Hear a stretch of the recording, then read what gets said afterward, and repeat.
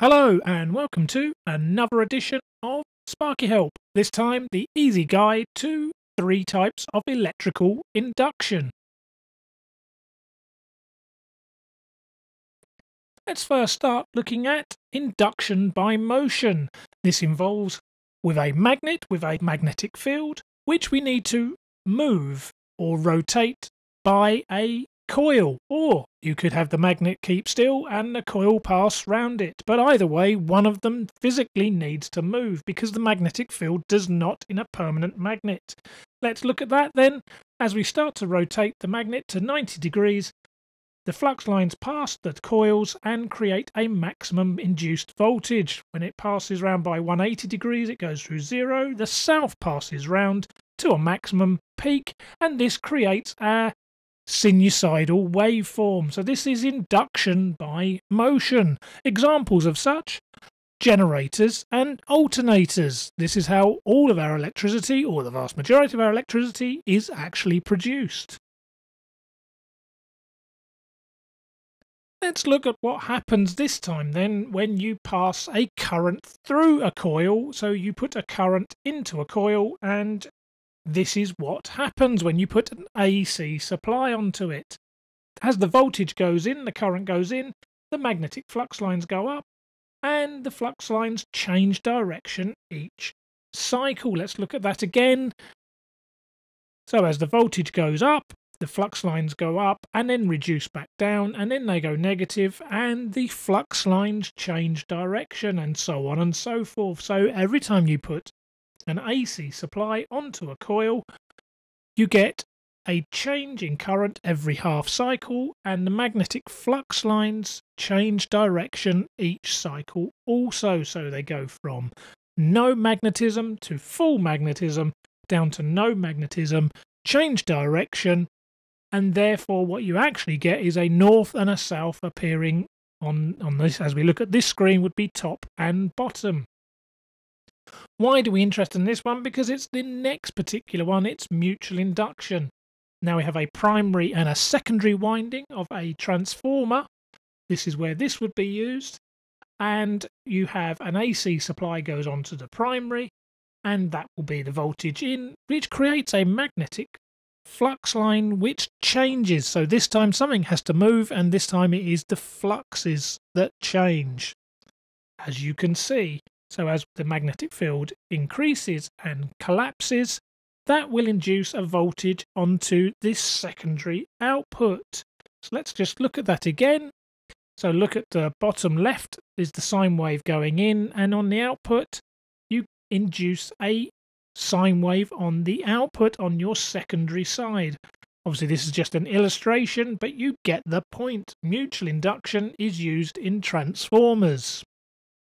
Let's look at the more tricky one out of them all, and this is self-induction. So here we are, we're going to look at the same coil, but this time I have the notation we use for the cross-section of a cut-through of a cable, and what we do is we show a cross to show current going into the screen, and a dot for the current coming out of the screen. So think of if you've just thrown a dart, and when you throw the dart, what you see as you throw it, you will see the flight. So you see the cross. The person you've thrown the dart at, if you are to throw a dart, not that you should throw a dart, but if you were to throw it, what they would see is the point. So they see the dot coming towards them.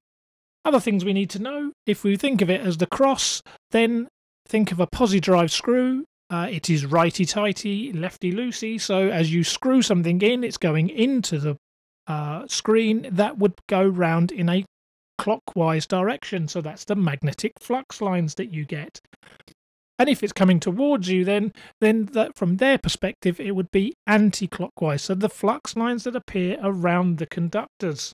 And if we look at this then and we take it slowly, as the current goes up, the magnetic flux lines increase and then drop back down, and then on the negative half of the cycle, current changes direction, and the magnetic flux lines go from 0 to maximum to 0. Let's look at that again. So just watching that, as the flux lines current goes in, the flux lines increase to a maximum and then drop till they get to 0. They change direction and then go to a max in the opposite direction. Now, if we were to look at this, you would actually have a north and south. Let's just do that one more time. And if we look on this direction, flux lines travel north to south. We'd have north on the left-hand side on the positive cycle, and then north would be on the right-hand side of the coil on the negative half of the cycle in my particular drawing. So basically what you've now got then is you have a flux line changing with current. So what's the self-induction? Well, as we've just seen in the previous two examples, to get any induction whatsoever, something has to move. Either the magnet has to move in the terms of induction by motion. In mutual induction, it is the flux lines changing with the changing current. So this one is self-induction, which requires a change in magnetic flux, exactly the same as in mutual induction, but instead of inducing into another coil adjacent, this one induces in the coils itself. So in each coil adjacent to the coil that is wound around it. This creates a back EMF. So as current goes in, the magnetic field goes up, and this creates an equal but opposite back EMF. So as the sine wave starts to increase, the current starts to flow in and the magnetic fields get stronger. This change in magnetic field causes the back EMF, as you can see here, so an opposition to current flow. And this is studied in another video of mine. Let's just look at that again. Currents increase, the flux lines go up, and they induce a back EMF. The back EMF is equal but opposite to the current that created it in the first place and the voltage that created it. So you get this back EMF.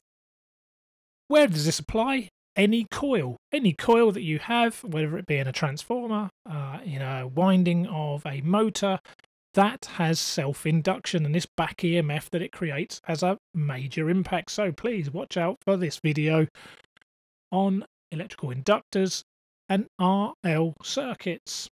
This has been Sparky Help. Thank you very much. I hope this helps.